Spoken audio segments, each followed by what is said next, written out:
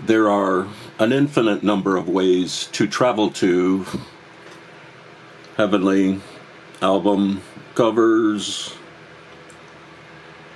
Here's an album by a woman whose name is Denise Power.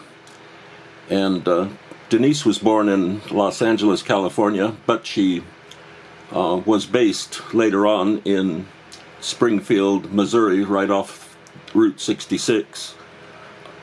This album contains basic Christian standards, mostly solemn numbers, and a few upbeat songs.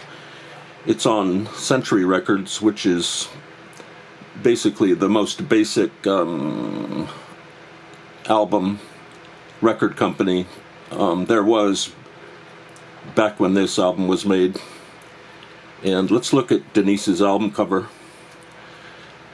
There she is. She's almost has round hair and with a kind of a flip right in the very center.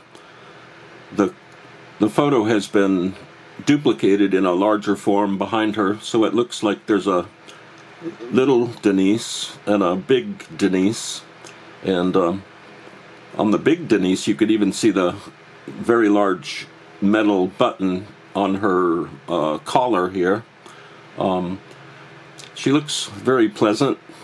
She's not very excited, but she's somewhat solemn right there in the middle. And the lettering at the top is clear. It's cursive, but it's still very clear. The overall color tone is brown and light pink. It's very nice. Let's flip it over. And once again, we have a standard back cover with song titles and liner notes and some technical details. Here's a more happier photo of Denise.